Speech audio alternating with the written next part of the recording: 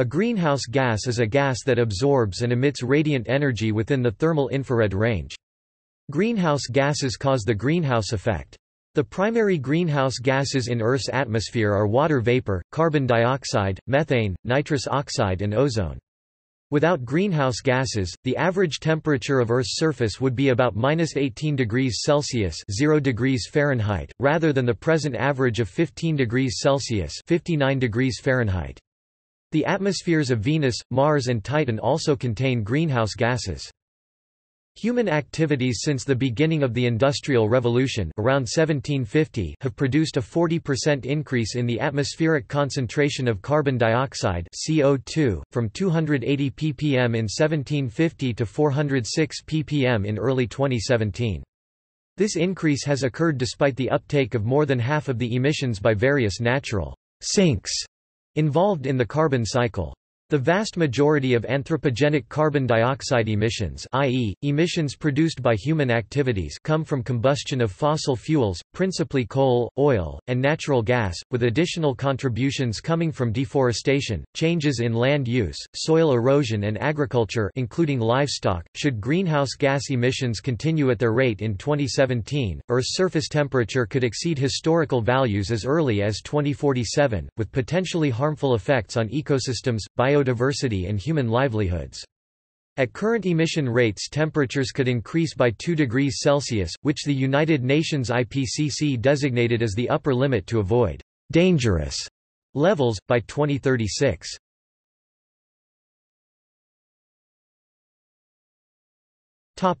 Gases in Earth's atmosphere.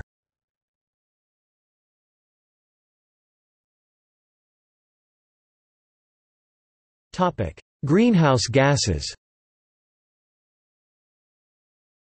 Greenhouse gases are those that absorb and emit infrared radiation in the wavelength range emitted by Earth. In order, the most abundant greenhouse gases in Earth's atmosphere are water vapor (H2O), carbon dioxide (CO2), methane (CH4), nitrous oxide (N2O), ozone (O3), chlorofluorocarbons (CFCs), hydrofluorocarbons (INCl).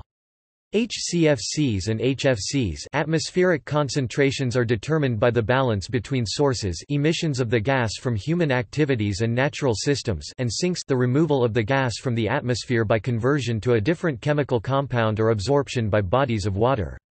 The proportion of an emission remaining in the atmosphere after a specified time is the airborne fraction, AF. The annual airborne fraction is the ratio of the atmospheric increase in a given year to that year's total emissions.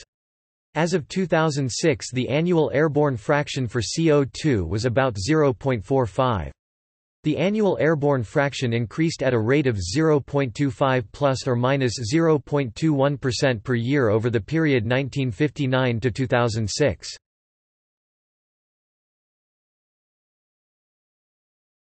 Topic: Non-greenhouse gases. The major atmospheric constituents, nitrogen N2, oxygen O2, and argon R, are not greenhouse gases because molecules containing two atoms of the same element such as N2 and O2 have no net change in the distribution of their electrical charges when they vibrate, and monatomic gases such as R do not have vibrational modes. Hence they are almost totally unaffected by infrared radiation. Some heterodiatomic molecules containing atoms of different elements such as carbon monoxide (CO) or hydrogen chloride (HCl) do absorb infrared radiation, although these molecules are short-lived in the atmosphere owing to their reactivity and solubility. Therefore, they do not contribute significantly to the greenhouse effect and often are omitted when discussing greenhouse gases.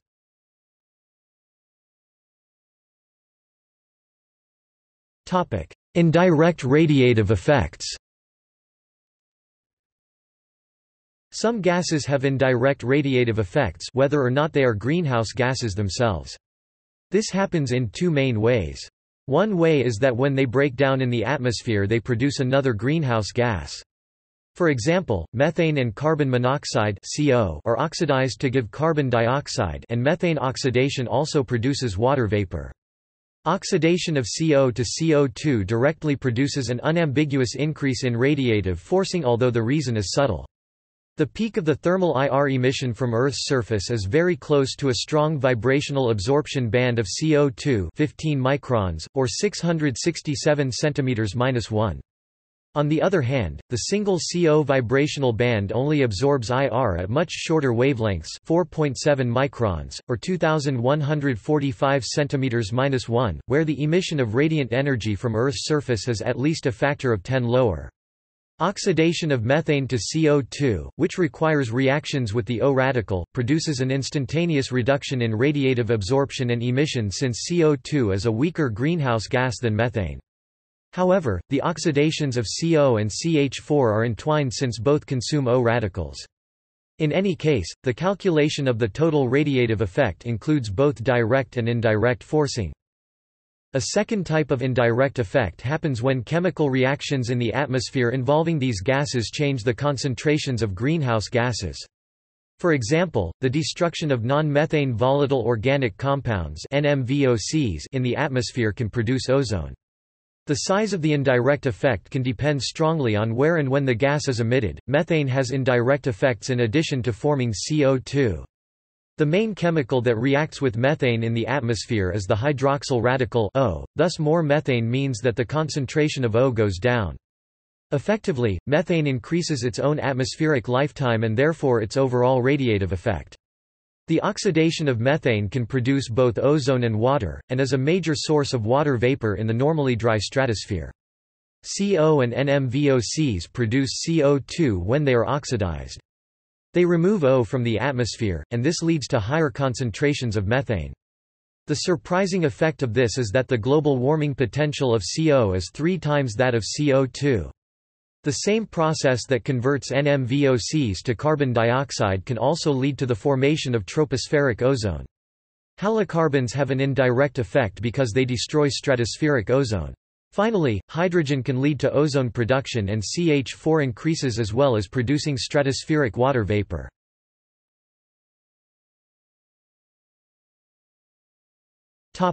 Contribution of clouds to Earth's greenhouse effect.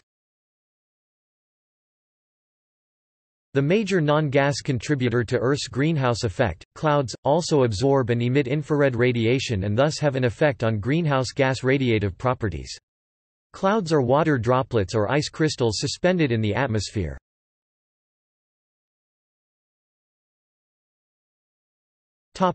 Impacts on the overall greenhouse effect. The contribution of each gas to the greenhouse effect is determined by the characteristics of that gas, its abundance, and any indirect effects it may cause. For example, the direct radiative effect of a mass of methane is about 84 times stronger than the same mass of carbon dioxide over a 20-year time frame, but it is present in much smaller concentrations so that its total direct radiative effect is smaller, in part due to its shorter atmospheric lifetime. On the other hand, in addition to its direct radiative impact, methane has a large, indirect radiative effect because it contributes to ozone formation. Schindel et al. 2005 argue that the contribution to climate change from methane is at least double previous estimates as a result of this effect. When ranked by their direct contribution to the greenhouse effect, the most important are: in addition to the main greenhouse gases listed above, other greenhouse gases include sulfur hexafluoride, hydrofluorocarbons and perfluorocarbons. See IPCC list of greenhouse gases. Some greenhouse gases are not often listed. For example, nitrogen trifluoride has a high global warming potential (GWP), but is only present in very small quantities.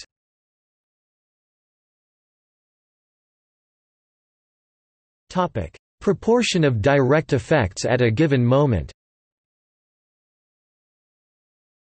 It is not possible to state that a certain gas causes an exact percentage of the greenhouse effect. This is because some of the gases absorb and emit radiation at the same frequencies as others, so that the total greenhouse effect is not simply the sum of the influence of each gas. The higher ends of the ranges quoted are for each gas alone, the lower ends account for overlaps with the other gases. In addition, some gases, such as methane, are known to have large indirect effects that are still being quantified.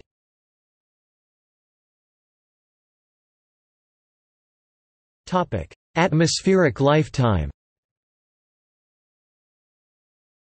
Aside from water vapor, which has a residence time of about 9 days, major greenhouse gases are well mixed and take many years to leave the atmosphere.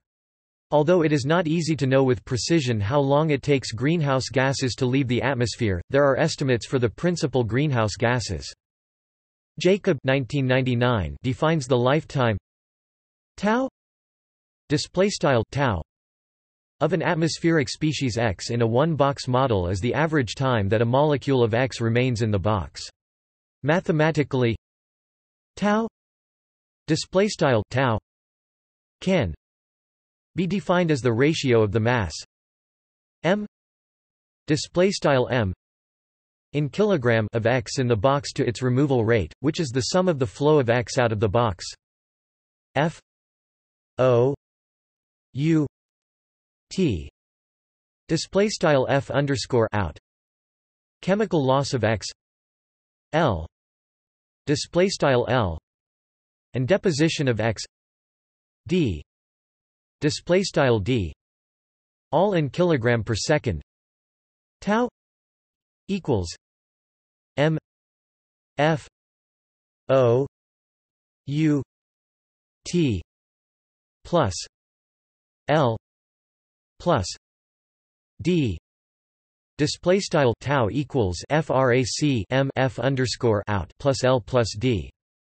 If output of this gas into the box ceased, then after time tau display style tau its concentration would decrease by about 63%.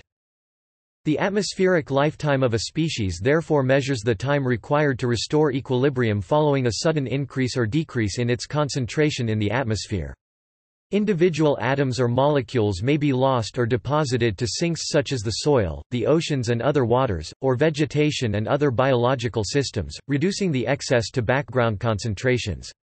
The average time taken to achieve this is the mean lifetime. Carbon dioxide has a variable atmospheric lifetime, and cannot be specified precisely.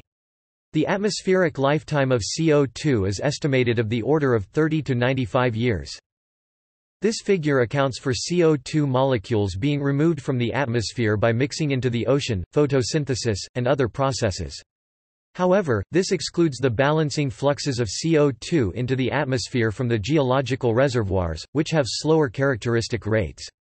Although more than half of the CO2 emitted is removed from the atmosphere within a century, some fraction about 20% of emitted CO2 remains in the atmosphere for many thousands of years. Similar issues apply to other greenhouse gases, many of which have longer mean lifetimes than CO2, e.g. N2O has a mean atmospheric lifetime of 121 years.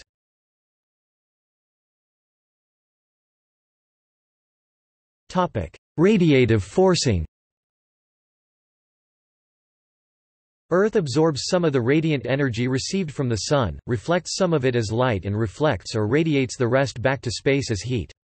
Earth's surface temperature depends on this balance between incoming and outgoing energy.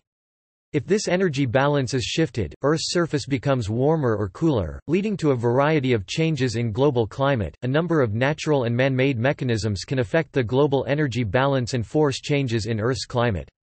Greenhouse gases are one such mechanism. Greenhouse gases absorb and emit some of the outgoing energy radiated from Earth's surface, causing that heat to be retained in the lower atmosphere. As explained above, some greenhouse gases remain in the atmosphere for decades or even centuries, and therefore can affect Earth's energy balance over a long period. Radiative forcing quantifies the effect of factors that influence Earth's energy balance, including changes in the concentrations of greenhouse gases. Positive radiative forcing leads to warming by increasing the net incoming energy, whereas negative radiative forcing leads to cooling.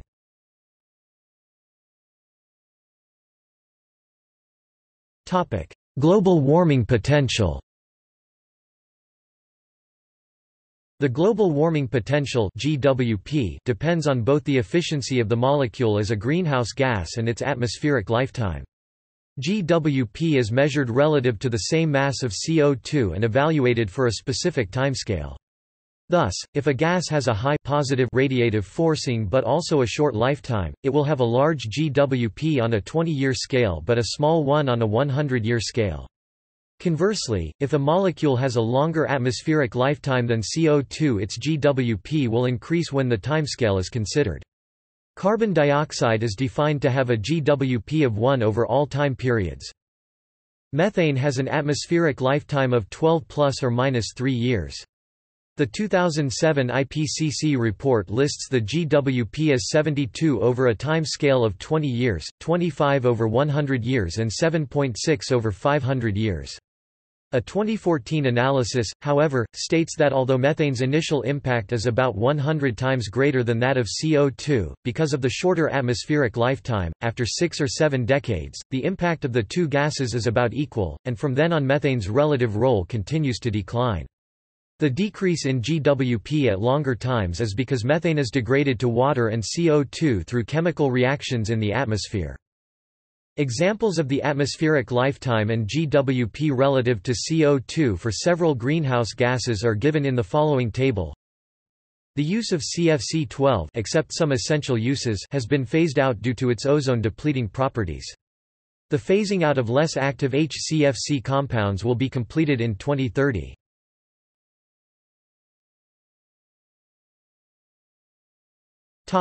Natural and anthropogenic sources. Aside from purely human-produced synthetic halocarbons, most greenhouse gases have both natural and human-caused sources. During the pre-industrial Holocene, concentrations of existing gases were roughly constant, because the large natural sources and sinks roughly balanced.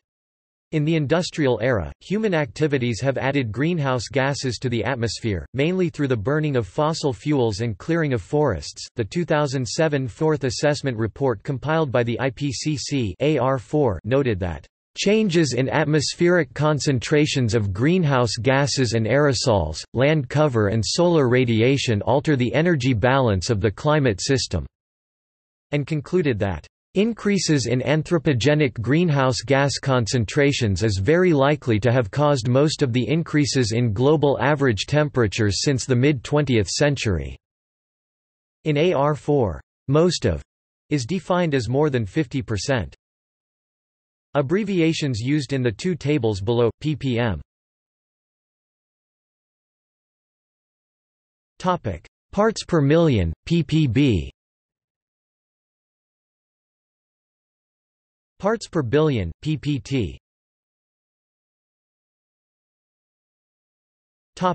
Parts per trillion, with m2. Watts per square meter. Ice cores provide evidence for greenhouse gas concentration variations over the past 800,000 years. See the following section. Both CO2 and CH4 vary between glacial and interglacial phases, and concentrations of these gases correlate strongly with temperature. Direct data does not exist for periods earlier than those represented in the ice core record, a record that indicates CO2 mole fractions stayed within a range of 180 ppm to 280 ppm throughout the last 800,000 years, until the increase of the last 250 years. However, various proxies and modeling suggests larger variations in past epochs. 500 million years ago CO2 levels were likely 10 times higher than now. Indeed, higher CO2 concentrations are thought to have prevailed throughout most of the Phanerozoic eon, with concentrations 4 to 6 times current concentrations during the Mesozoic era, and 10 to 15 times current concentrations during the early Paleozoic era until the middle of the Devonian period, about 400 Ma.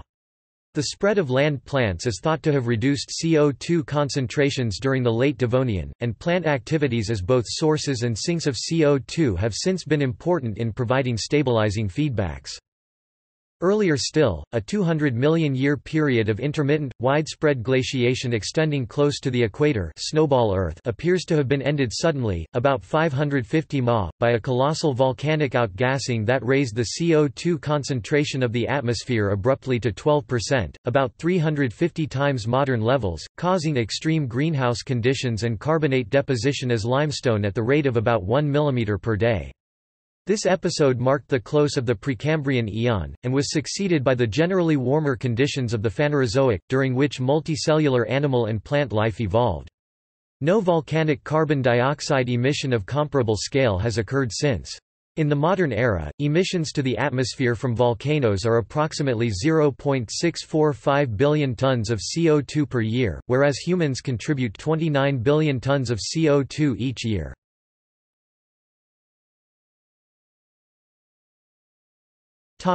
Ice cores.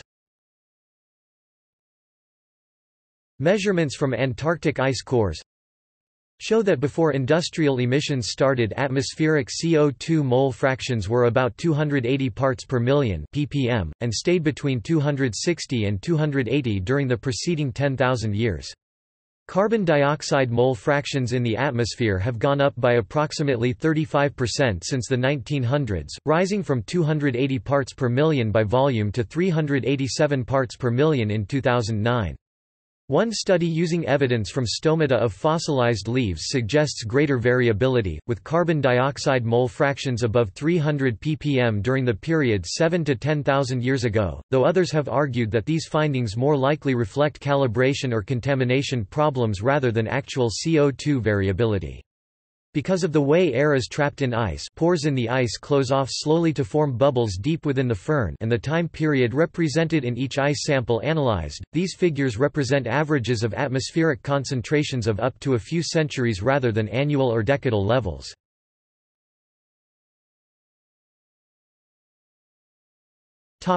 Changes since the Industrial Revolution. Since the beginning of the Industrial Revolution, the concentrations of most of the greenhouse gases have increased. For example, the mole fraction of carbon dioxide has increased from 280 ppm to 400 ppm, or 120 ppm over modern pre-industrial levels. The first 30 ppm increase took place in about 200 years, from the start of the Industrial Revolution to 1958, however the next 90 ppm increase took place within 56 years, from 1958 to 2014. Recent data also shows that the concentration is increasing at a higher rate. In the 1960s, the average annual increase was only 37% of what it was in 2000 through 2007. Today, the stock of carbon in the atmosphere increases by more than 3 million tons per annum, 0.04%, compared with the existing stock. This increase is the result of human activities by burning fossil fuels, deforestation, and forest degradation in tropical and boreal regions. The other greenhouse gases produced from human activity show similar increases in both amount and rate of increase. Many observations are available online in a variety of atmospheric chemistry observational databases.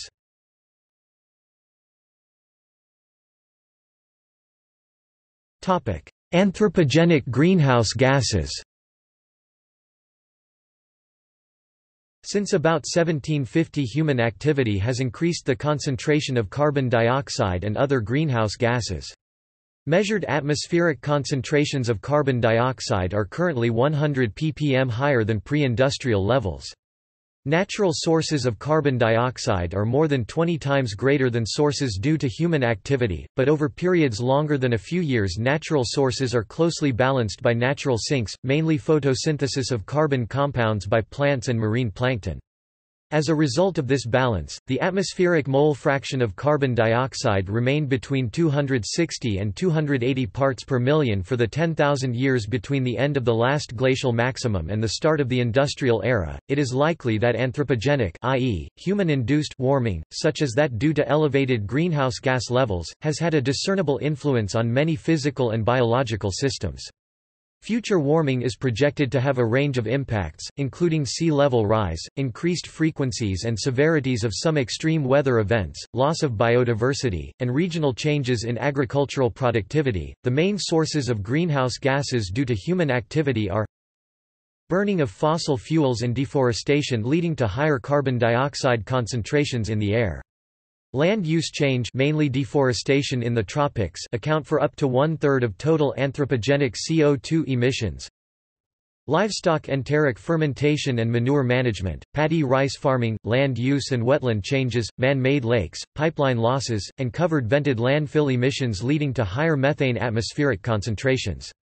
Many of the newer style fully vented septic systems that enhance and target the fermentation process also are sources of atmospheric methane. use of chlorofluorocarbons (CFCs) in refrigeration systems, and use of CFCs and halogens in fire suppression systems and manufacturing processes. Agricultural activities, including the use of fertilizers, that lead to higher nitrous oxide N2O concentrations. The 7 sources of CO2 from fossil fuel combustion are with percentage contributions for 2000 to 2004. Carbon dioxide, methane, nitrous oxide N2O, and 3 groups of fluorinated gases sulfur hexafluoride SF6, hydrofluorocarbons HFCs, and perfluorocarbons PFCs are the major anthropogenic greenhouse gases, and are regulated under the Kyoto Protocol International Treaty, which came into force in 2005. Emissions limitations specified in the Kyoto Protocol expired in 2012. The Cancun Agreement, agreed on in 2010, includes voluntary pledges made by 76 countries to control emissions. At the time of the agreement, these 76 countries were collectively responsible for 85% of annual global emissions. Although CFCs are greenhouse gases, they are regulated by the Montreal Protocol, which was motivated by CFCs' contribution to ozone depletion rather than by their contribution to global warming. Note that ozone depletion has only a minor role in greenhouse warming, though the two processes often are confused in the media. On 15 October 2016, negotiators from over 170 nations meeting at the summit of the United Nations Environment Programme reached a legally binding accord to phase out hydrofluorocarbons HFCs in an amendment to the Montreal Protocol.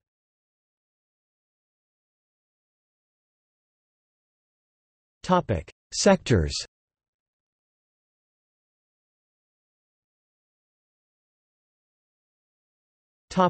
Tourism.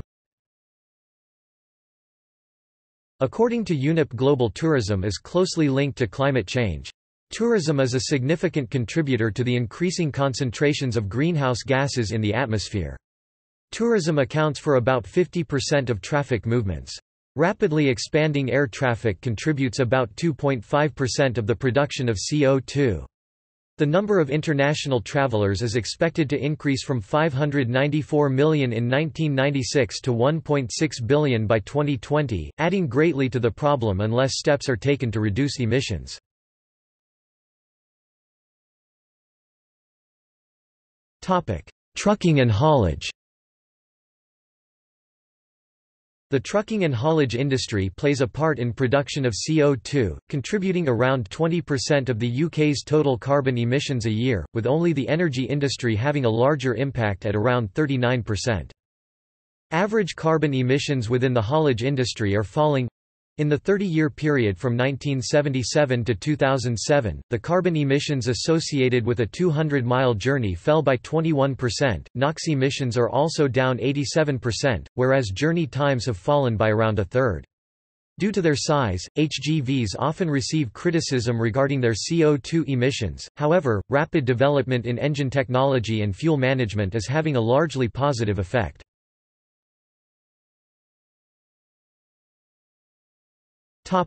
Plastic. Plastic is produced mainly from fossil fuels. Plastic manufacturing is estimated to use 8% of yearly global oil production.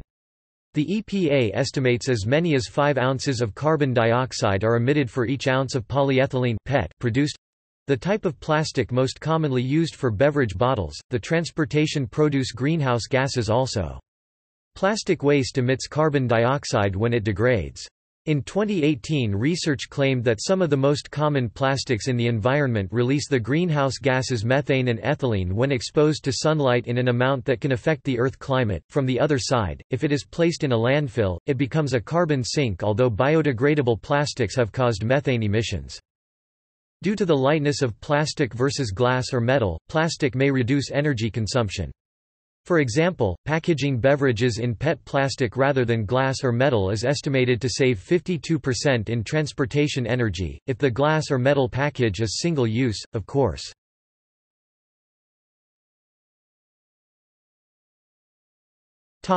Role of water vapor. Water vapor accounts for the largest percentage of the greenhouse effect, between 36% and 66% for clear sky conditions and between 66% and 85% when including clouds. Water vapor concentrations fluctuate regionally, but human activity does not directly affect water vapor concentrations except at local scales, such as near irrigated fields. Indirectly, human activity that increases global temperatures will increase water vapor concentrations, a process known as water vapor feedback. The atmospheric concentration of vapor is highly variable and depends largely on temperature, from less than 0.01% in extremely cold regions up to 3% by mass in saturated air at about 32 degrees Celsius. See relative humidity #. Other important facts. The average residence time of a water molecule in the atmosphere is only about 9 days, compared to years or centuries for other greenhouse gases such as CH4 and CO2. Thus, water vapor responds to and amplifies effects of the other greenhouse gases. The Clausius-Clapeyron relation establishes that more water vapor will be present per unit volume at elevated temperatures. This and other basic principles indicate that warming associated with increased concentrations of the other greenhouse gases also will increase the concentration of water vapor, assuming that the relative humidity remains approximately constant. Modeling and observational studies find that this is indeed so. Because water vapor is a greenhouse gas, this results in further warming and so is a positive feedback that amplifies the original warming. Eventually other Earth processes offset these positive feedbacks, stabilizing the global temperature at a new equilibrium and preventing the loss of Earth's water through a Venus-like runaway greenhouse effect.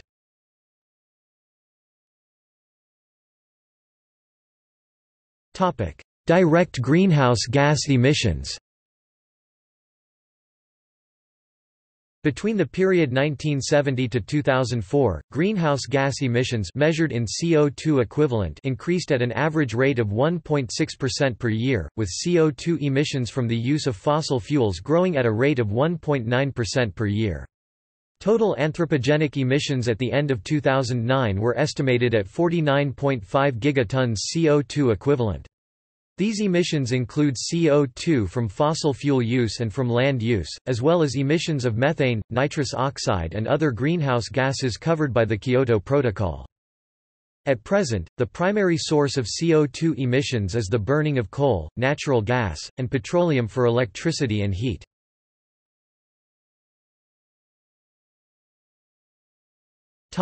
Regional and national attribution of emissions. According to the Environmental Protection Agency (EPA), GHG emissions in the United States can be traced from different sectors. There are several different ways of measuring greenhouse gas emissions. For example, see World Bank 2010 for tables of national emissions data. Some variables that have been reported include definition of measurement boundaries. Emissions can be attributed geographically to the area where they were emitted, the territory principle, or by the activity principle to the territory produced the emissions. These two principles result in different totals when measuring, for example, electricity importation from one country to another, or emissions at an international airport. Time horizon of different gases. Contribution of a given greenhouse gas is reported as a CO2 equivalent. The calculation to determine this takes into account how long that gas remains in the atmosphere. This is not always known accurately and calculations must be regularly updated to reflect new information. What sectors are included in the calculation, e.g., energy industries, industrial processes, agriculture etc. There is often a conflict between transparency and availability of data. The measurement protocol itself, this may be via direct measurement or estimation. The four main methods are the emission factor-based method, mass balance method, predictive emissions monitoring systems, and continuous emissions monitoring systems. These methods differ in accuracy, cost, and usability. These different measures are sometimes used by different countries to assert various policy, ethical positions on climate change. Banori et al., 1996, p. 94. The use of different measures leads to a lack of comparability, which is problematic when monitoring progress towards targets. There are arguments for the adoption of a common measurement tool, or at least the development of communication between different tools. Emissions may be measured over long time periods. This measurement type is called historical or cumulative emissions.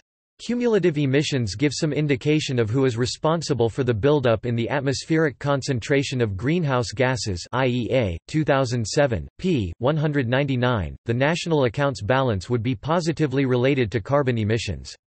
The national accounts balance shows the difference between exports and imports. For many richer nations, such as the United States, the accounts balance is negative because more goods are imported than they are exported. This is mostly due to the fact that it is cheaper to produce goods outside of developed countries, leading the economies of developed countries to become increasingly dependent on services and not goods. We believed that a positive accounts balance would means that more production was occurring in a country, so more factories working would increase carbon emission levels. Emissions may also be measured across shorter time periods. Emissions changes may, for example, be measured against a base year of 1990.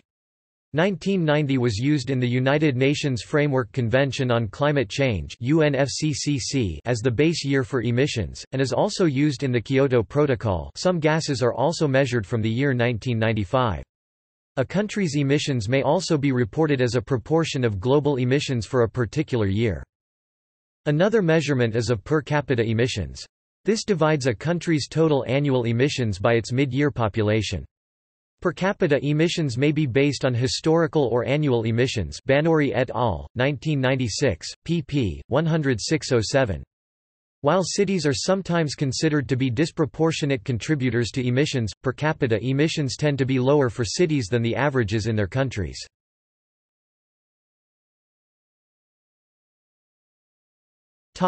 From land use change. Land use change, e.g., the clearing of forests for agricultural use, can affect the concentration of greenhouse gases in the atmosphere by altering how much carbon flows out of the atmosphere into carbon sinks. Accounting for land use change can be understood as an attempt to measure net emissions, i.e., gross emissions from all sources minus the removal of emissions from the atmosphere by carbon sinks. Banori et al., 1996, pp. 92-93. There are substantial uncertainties in the measurement of net carbon emissions. Additionally, there is controversy over how carbon sinks should be allocated between different regions and over time. Banori et al., 1996, p. 93. For instance, concentrating on more recent changes in carbon sinks is likely to favor those regions that have deforested earlier, e.g., Europe.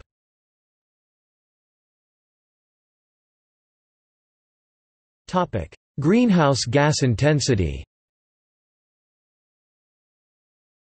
Greenhouse gas intensity is a ratio between greenhouse gas emissions and another metric, e.g., gross domestic product (GDP) or energy use. The terms carbon intensity and emissions intensity are also sometimes used. Emission intensities may be calculated using market exchange rates or purchasing power parity (PPP). Banori et al., 1996, p. 96. Calculations based on MER show large differences in intensities between developed and developing countries, whereas calculations based on PPP show smaller differences.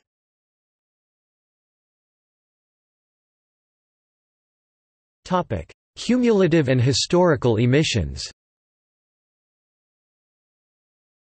Cumulative anthropogenic, i.e., human-emitted emissions of CO2 from fossil fuel use are a major cause of global warming, and give some indication of which countries have contributed most to human-induced climate change.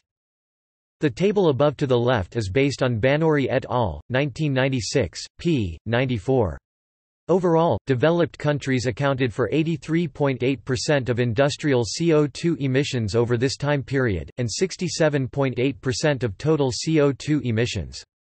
Developing countries accounted for industrial CO2 emissions of 16.2% over this time period, and 32.2% of total CO2 emissions. The estimate of total CO2 emissions includes biotic carbon emissions, mainly from deforestation. Banori et al., 1996, p. 94 calculated per capita cumulative emissions based on then current population. The ratio in per capita emissions between industrialized countries and developing countries was estimated at more than 10 to 1. Including biotic emissions brings about the same controversy mentioned earlier regarding carbon sinks and land use change. Banori et al., 1996, pp. 93-94. The actual calculation of net emissions is very complex, and is affected by how carbon sinks are allocated between regions and the dynamics of the climate system. Non-OECD countries accounted for 42% of cumulative energy-related CO2 emissions between 1890 and 2007. Over this time period, the US accounted for 28% of emissions, the EU, 23%, Russia, 11%, China, 9%, other OECD countries, 5%, Japan, 4%, India, 3%, and the rest of the world, 18%.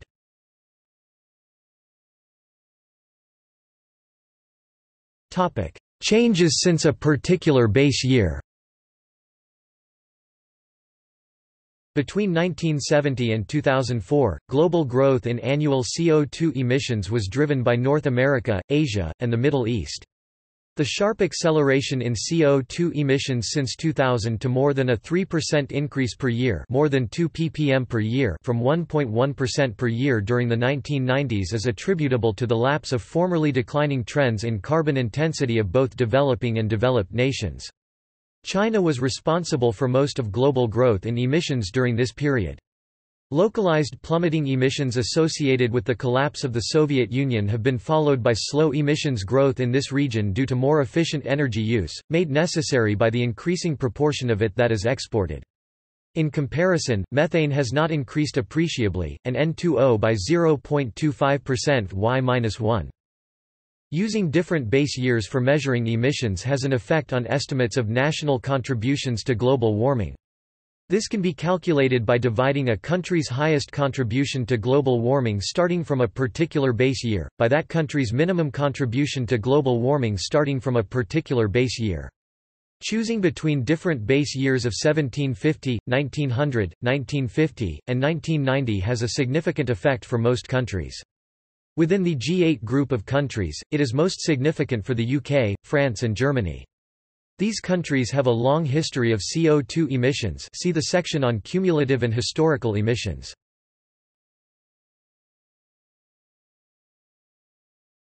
Topic: Annual emissions. Annual per capita emissions in the industrialized countries are typically as much as 10 times the average in developing countries.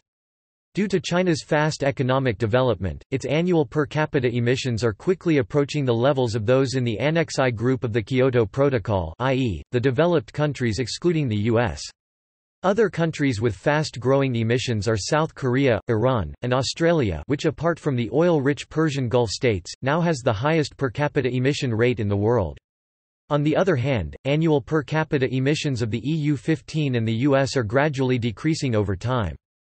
Emissions in Russia and Ukraine have decreased fastest since 1990 due to economic restructuring in these countries. Energy statistics for fast-growing economies are less accurate than those for the industrialized countries. For China's annual emissions in 2008, the Netherlands Environmental Assessment Agency estimated an uncertainty range of about 10%. The greenhouse gas footprint refers to the emissions resulting from the creation of products or services. It is more comprehensive than the commonly used carbon footprint, which measures only carbon dioxide, one of many greenhouse gases. 2015 was the first year to see both total global economic growth and a reduction of carbon emissions.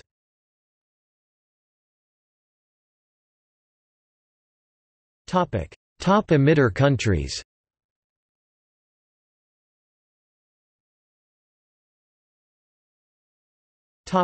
Annual.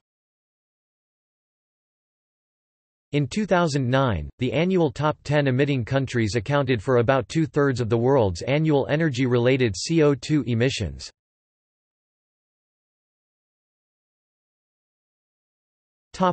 Cumulative.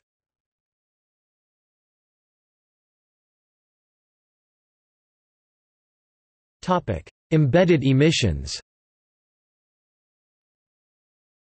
One way of attributing greenhouse gas (GHG) emissions is to measure the embedded emissions, also referred to as embodied emissions, of goods that are being consumed. Emissions are usually measured according to production, rather than consumption. For example, in the main international treaty on climate change, the UNFCCC, countries report on emissions produced within their borders, e.g., the emissions produced from burning fossil fuels. Under a production-based accounting of emissions, embedded emissions on imported goods are attributed to the exporting, rather than the importing, country. Under a consumption-based accounting of emissions, embedded emissions on imported goods are attributed to the importing country, rather than the exporting, country. Davis and Caldera 2010 found that a substantial proportion of CO2 emissions are traded internationally. The net effect of trade was to export emissions from China and other emerging markets to consumers in the US, Japan, and Western Europe. Based on annual emissions data from the year 2004, and on a per capita consumption basis, the top 5 emitting countries were found to be in TCO2 per person, per year, Luxembourg 34.7, the US 22.0, Singapore 20.2, Australia 16.7, and Canada 16.6. Carbon Trust research revealed that approximately 25% of all CO2 emissions from human activities flow, i.e., are imported or exported from one country to another. Major developed economies were found to be typically net importers of embodied carbon emissions, with UK consumption emissions 34% higher than production emissions, and Germany 29%, Japan 19%, and the US 13% also significant net importers of embodied emissions.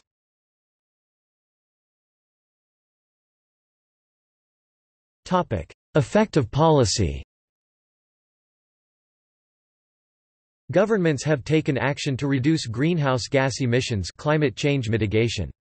Assessments of policy effectiveness have included work by the Intergovernmental Panel on Climate Change, International Energy Agency, and United Nations Environment Programme. Policies implemented by governments have included national and regional targets to reduce emissions, promoting energy efficiency, and support for renewable energy such as solar energy as an effective use of renewable energy because solar uses energy from the sun and does not release pollutants into the air. Countries and regions listed in Annex I of the United Nations Framework Convention on Climate Change (UNFCCC), i.e., the OECD and former planned economies of the Soviet Union, are required to submit periodic assessments to the UNFCCC of actions they are taking to address climate change. Analysis by the UNFCCC 2011 suggested that policies and measures undertaken by Annex I parties may have produced emission savings of 1.5 thousand teragrams CO2 eq in the year 2010, with most savings made in the energy sector. The projected emissions saving of 1.5 thousand teragrams CO2 eq is measured against a hypothetical baseline of Annex I emissions, i.e., projected Annex I emissions in the absence of policies and measures. The total projected Annex I saving of 1.5 thousand CO2 eq does not include emissions savings in 7 of the Annex I parties.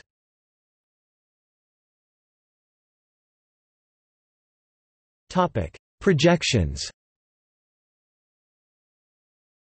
A wide range of projections of future emissions have been produced. Rogner et al. 2007 assessed the scientific literature on greenhouse gas projections. Rogner et al. 2007 concluded that unless energy policies changed substantially, the world would continue to depend on fossil fuels until 2025 to 2030. Projections suggest that more than 80% of the world's energy will come from fossil fuels. This conclusion was based on much evidence and high agreement in the literature. Projected annual energy-related CO2 emissions in 2030 were 40 to 110% higher than in 2000, with two-thirds of the increase originating in developing countries. Projected annual per capita emissions in developed country regions remain substantially lower 2.8 to 5.1 tons CO2 than those in developed country regions 9.6 to 15.1 tons CO2. Projections consistently showed increase in annual world emissions of Kyoto gases, measured in CO2 equivalent of 25 to 90% by 2030, compared to 2000.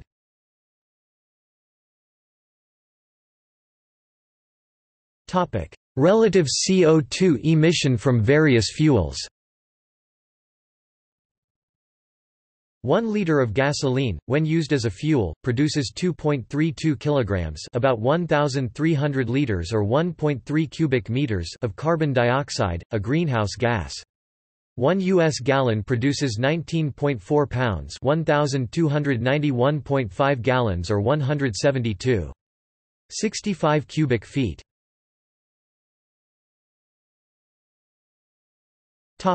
Life cycle greenhouse gas emissions of energy sources. A literature review of numerous energy sources' CO2 emissions by the IPCC in 2011, found that, the CO2 emission value that fell within the 50th percentile of all total life cycle emissions studies conducted was as follows.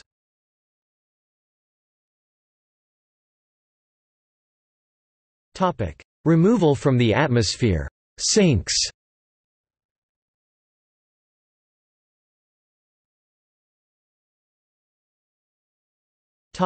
Natural processes. Greenhouse gases can be removed from the atmosphere by various processes, as a consequence of a physical change. Condensation and precipitation remove water vapor from the atmosphere. A chemical reaction within the atmosphere. For example, methane is oxidized by reaction with naturally occurring hydroxyl radical, O, and degraded to CO2, and water vapor CO2 from the oxidation of methane is not included in the methane global warming potential.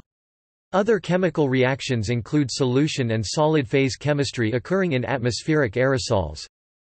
A physical exchange between the atmosphere and the other compartments of the planet. An example is the mixing of atmospheric gases into the oceans. A chemical change at the interface between the atmosphere and the other compartments of the planet. This is the case for CO2, which is reduced by photosynthesis of plants, and which, after dissolving in the oceans, reacts to form carbonic acid and bicarbonate and carbonate ions. See ocean acidification.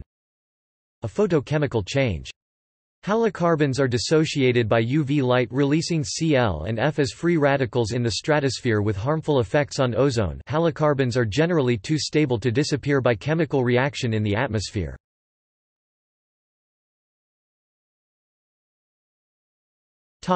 Negative emissions. A number of technologies remove greenhouse gases emissions from the atmosphere. Most widely analyzed are those that remove carbon dioxide from the atmosphere, either to geologic formations such as bioenergy with carbon capture and storage and carbon dioxide air capture, or to the soil as in the case with biochar. The IPCC has pointed out that many long-term climate scenario models require large-scale man-made negative emissions to avoid serious climate change.